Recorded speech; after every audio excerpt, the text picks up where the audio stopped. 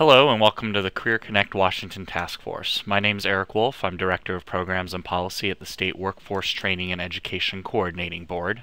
I'm here to give you a short orientation on a policy framework that was developed last year by public and private stakeholders who are involved in a state policy academy. You can find a full version of that framework in your briefing materials. It's the blue cover, which you see on the upper right-hand side of your screen. This brief summary is going to give you a little bit of context about the policy framework's creation, tell you how the pieces fit together, and also why the Policy Academy team members identified each element of the framework as an important component of moving career-connected learning forward in the state of Washington.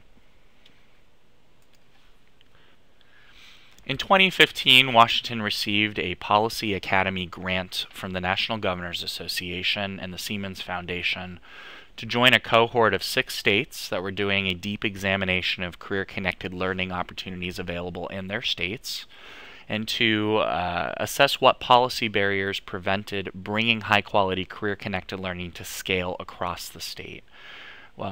Our team ended up recruiting a coalition from both the public and private sectors of stakeholders that are interested in career-connected learning.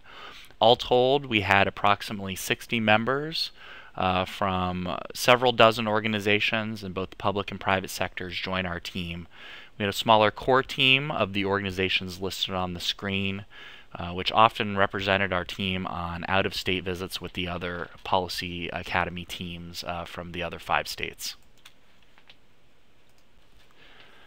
The centerpiece or culmination of the Policy Academy's work was this framework, which is in your briefing packet.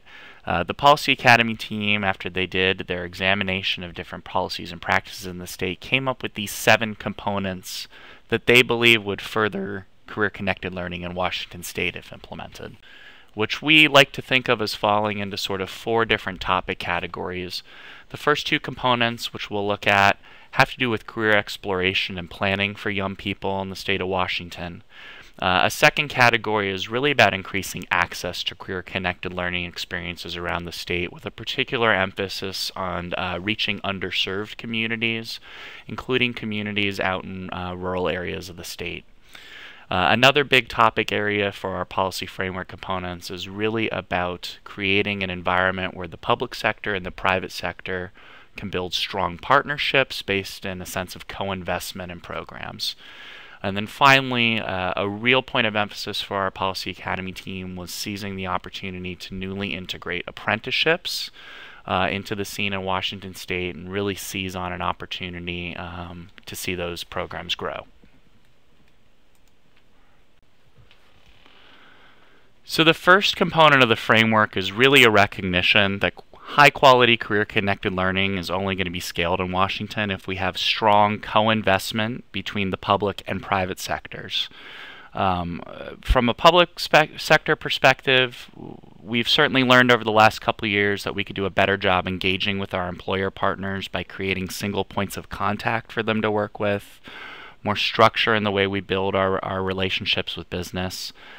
So we're trying to do a better job of creating identifiable points of contact and communicating the value of different program models in business terms so that business understands and can make logical co-investments from that information.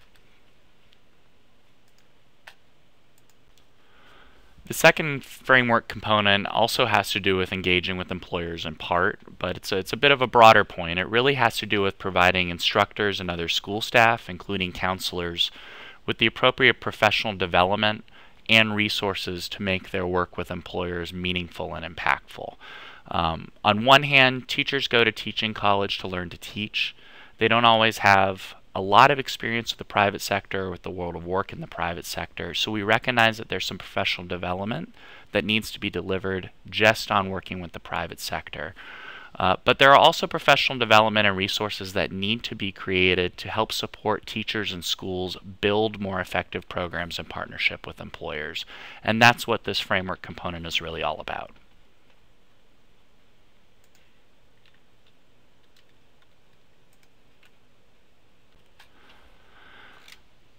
The framework's third component is to build more connections between industry and educators themselves. Related to the point that we made earlier that most teachers don't have a ton of experience in the private sector, teachers who have been on the job for a while sometimes don't have their finger on the pulse of what's changing in the private sector as rapidly as it changes.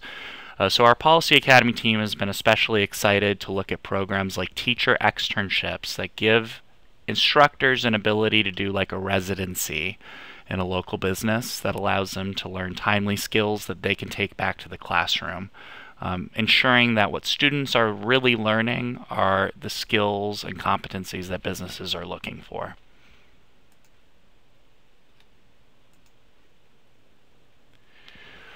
So critical in our conversations throughout the Policy Academy were the facts that in many cases in Washington, career-connected learning opportunities don't adequately reach people in rural communities and don't always make the highest impact among underserved communities. This focus on equity and access has really been a critical component of our work over the last year and a half, has run through pretty much all of the recommendations in the policy framework. We have loads of data that show the impact that career-connected learning has on students regardless of their race, gender, zip code where they've grown up. We've got great data that shows that these programs have a huge impact across the state. We'd love to see us leverage our opportunities everywhere in the state whenever possible. Another component of the policy framework has to do with high school and beyond planning. In Washington State, students are required to do a high school and beyond plan. What that actually looks like on the ground, though, varies pretty significantly district to district. The legislature just last year acted to put some more rigorous requirements around high school and beyond planning to make it available to students in middle school before they enter high school, which we think are exciting developments. That being said, there's still very little consistency to the planning process on the ground statewide. From the state level, we've been working to provide a toolkit of resources that will make high school and beyond planning more impactful at the local level, so long as local districts know about the tools and take them up. But we could build a much more robust set of tools for districts to adopt. Mentorship has also become a real focus for our Policy Academy, and we think is a critical component to increasing access to career-connected learning. We've seen many programs across the state that take mentorship and use that as an incredible value add to really solidify a student's direction down the career path they're walking. That being said, mentorship programs are some of the hardest to sustain and scale, we found. Oftentimes they're personality driven, and when the mentorship coordinator leaves an education institution, sometimes the programs tend to atrophy. We'd like to really come up with a way to build a tool chest of resources for schools to build strong mentorship programs that will stand the test of time. The final component of the framework is that we could do a much better job expanding awareness and access to registered youth and adult apprenticeship options in the state of Washington. One of the strongest findings from our Policy Academy work was that the inability to both earn and learn is a huge barrier for a lot of young people, especially from underserved communities. So apprenticeships represent an opportunity for those folks to get the education training they need to attach to a career path, but also get a living wage while doing it, which is very important. The value proposition for businesses is also very clear with apprenticeship opportunities. Businesses get a hand in creating a training regime that they know will create an employee that has the right and relevant skills that the business needs to succeed. We have a lot of data that shows that it also improves the tightness of a fit with an employee to their ultimate position, and also helps employees ultimately retain those employees long term.